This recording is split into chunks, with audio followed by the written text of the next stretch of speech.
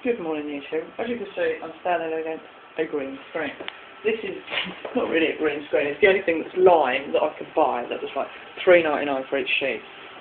My next video, I'm going to be using green screen. I'm going to be using it in scaffold a bit more. But unfortunately, if this was my flat, I'd paint all the walls green because it's easier. Because in order to sort of stand, because you have to stand a metre away from the green screen. As you can see with the camera, I'm getting edges. And I can mask the edges, which is a lot of work. Other than that, it's just going to be sort of that sort of shot for the time being, until I mask everywhere else with green screen. I thought I'd explain what my next video effect is, because I'm uploading effect number 5, which will have, you can see it actually rendering right now. It's rendering. That's going to be basically the next effects program, just to experiment.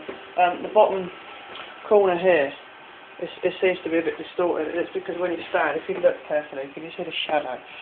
Well, the shadow seems to come down here, and as I am not a studio, I'm just in a flat, I haven't got any big lights, and it doesn't seem to be that bright today, even though you look out the window, the sun's out, but it's quite cloudy out there.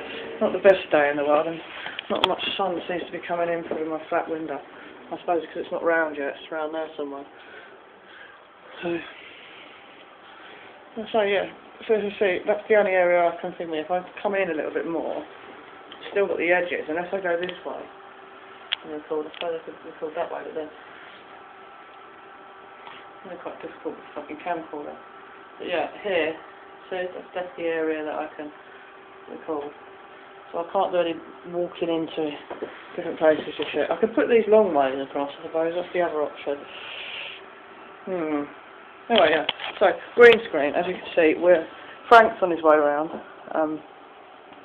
Because we've got to finish writing the script and then get Roy round to do his bit. And Kev's already been round, but he'll be round tonight, because I'm not back to work till Thursday night, which is, and a whole week's holiday next week.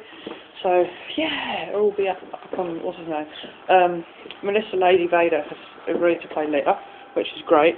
I think what we're going to have to do is sort of kind of have her behind a green screen somewhere and superimpose it behind her and have her talk to us like in a like a conference or something. I don't know yet. But yeah, we'll work that out. Yeah, that's it really. I don't want to take this too long because I'm boring everyone now, talking out my arse.